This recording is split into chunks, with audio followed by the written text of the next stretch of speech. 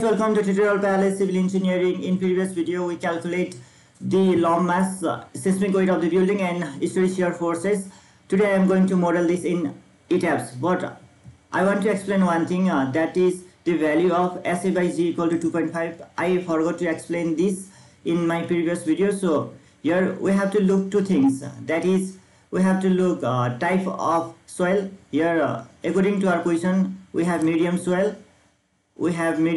and time period is 0.2277. so for 0.2277 and for medium soil we get this value 2.5, and this is how we get the values of SA by G. I will also explain other terms again while modeling this in ETABS. Let's start. Okay, let's explain something while ETABS is opening. Here we have 1 2 3 4 grid in y-axis and 1 2 3 4 grid in x-axis with the spacing of 7.5 meter, and here the elevation of building height is 3 meter and number of stories 1 2 3 4, and here is fixed support. Okay, click on new model, and here we have to set our units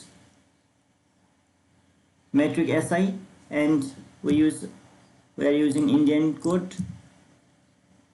Just press I, then you will see where it is. IS 456 is 2000. Okay, number of grid 44 and spacing is 7.5. Number of stories 4 with a typical story height 3 and bottom story height is also 3. Click on OK. Let's also see our size of the column is 450 times 450, beam 250 times 400 mm, and thickness of slab is 150 and thickness of wall is 120 mm. Okay, now we have to define material first. Add new material and Indian concrete M20, let's say, and we have to make it 25 kilonewton per meter cube because this is our unit weight of concrete. Plus we have to add new material, that is masonry, and let's see, masonry unit of masonry is 20, so here 20 kilonewton per meter cube. Click on OK, and we just need these two things. Click on OK, and we need section, frame section. Add new properties, concrete rectangular, concrete. Okay, our let's make beam. Our size of beam is 250 times 400, and here you have to select M20, and here depth is 400 and width is 250, and click here and select beam. Click OK. Now this is beam. Now again add new properties, concrete, and our column is 450 times 450. 450 times 450, and our material is M20, depth is 450, and again width is 450. And let's see here, this is column. Okay, then click OK. We get beam and column. Now we have to make slab section properties, slab section. Okay, add new properties. Here we make slab. Our thickness of slab is 150, material is M20, and slab thickness is 150. Click on OK.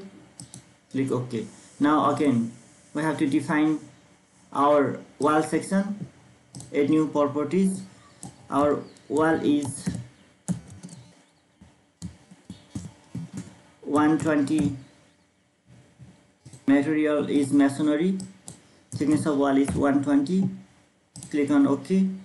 click on OK. Let's again check this.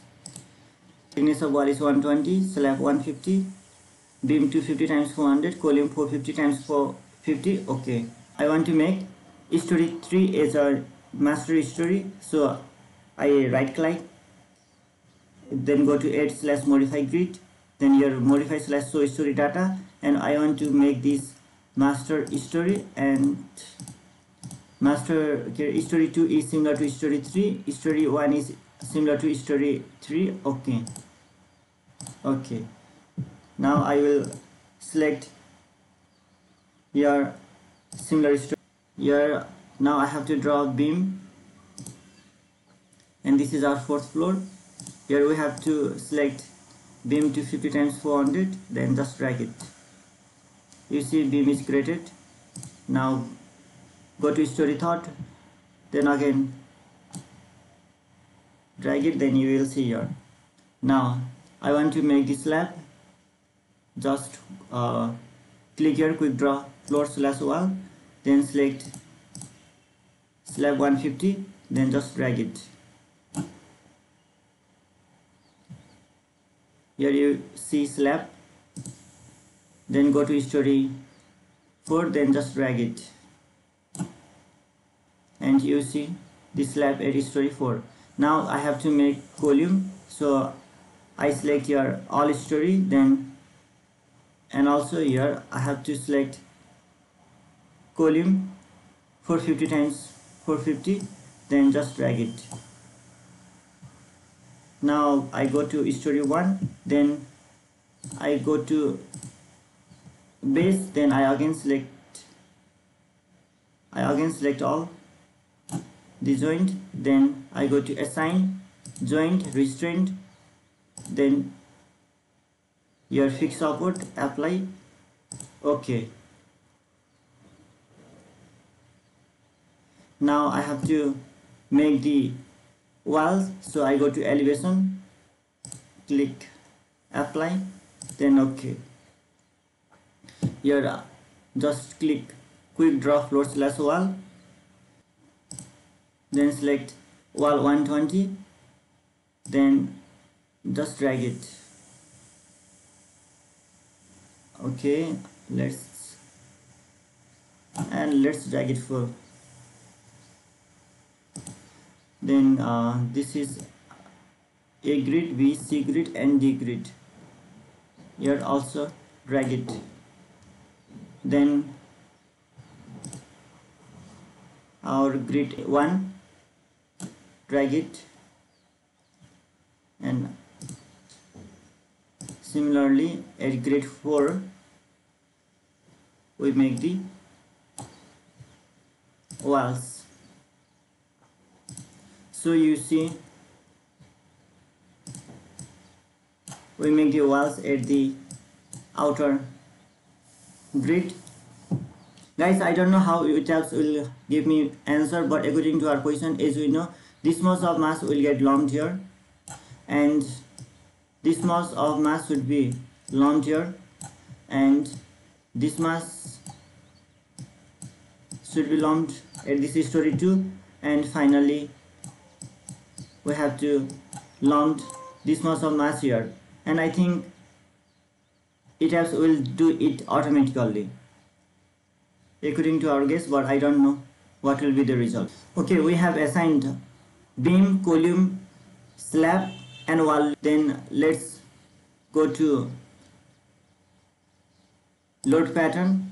Then all the load of beam, column, slab, and wall is dead load. We will going to assign our live load, and first I want to assign live load, then I will go to the seismic load.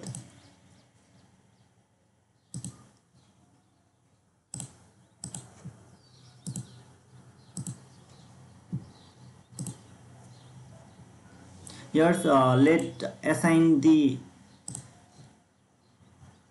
here you have to make similar stories, then click all the slab, and here we will assign live load 3 kilonewton. Assign cell load uniform live load 3 kilonewton per meter square.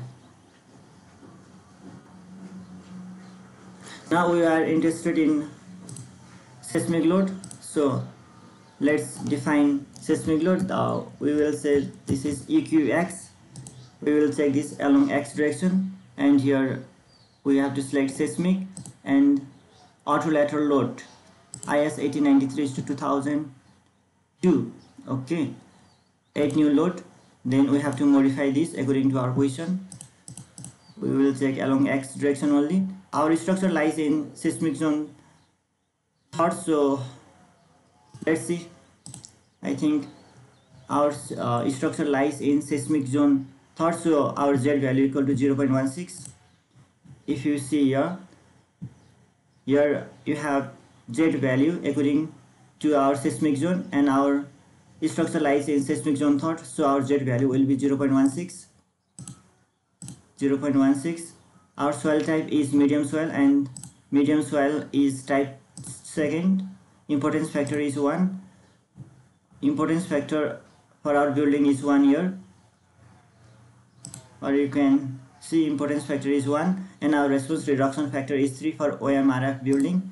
And here you can see for OMRF building response reduction factor is 3, but SMRF building it is 5.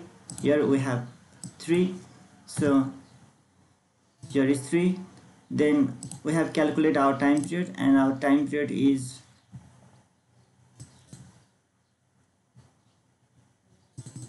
and this is our time period. I copy this and I paste it here, then I click OK. Now we define the seismic load. Now we have to define the mass source, and here modify mass source, and here click specify load pattern. Here element self mass will be automatically taken, so I just say live load should be just 0.25%, because we know live load equal to 3, we have to multiply it by 0.25, we have to take 25%, and for live load greater than 3 we have to take 50% of it, and I click OK, then OK. And let's see this in elevation view. Click OK. Now I run the analysis, and I save this as slump mass, check, save,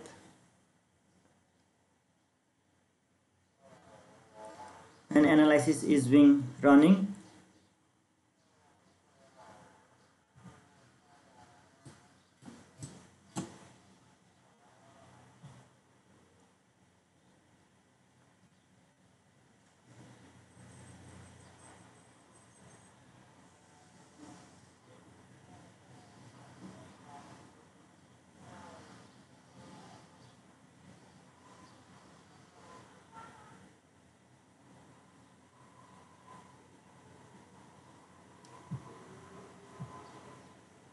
Okay, now done.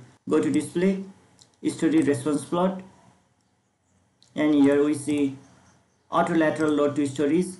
Then let's see the result. Here you can see in graph it is around 400 to 450, and our result is around 410. Oh no, our result is around 426. Let's see the result. 427.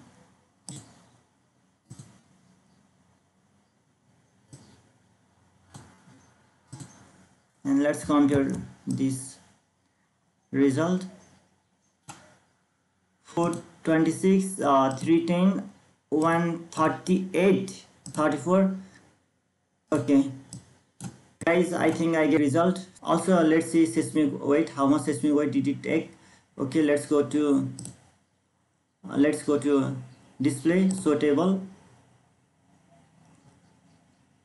and load pattern definition, load pattern. Here load pattern definition auto seismic, click on OK, and here you can see the total weight seismic weight used is 13543, and let's see how much we get. 13651. Okay, and VB will be 902.88. and here we get BB equal to 908, not 910.087. Minor difference is there. Thank you.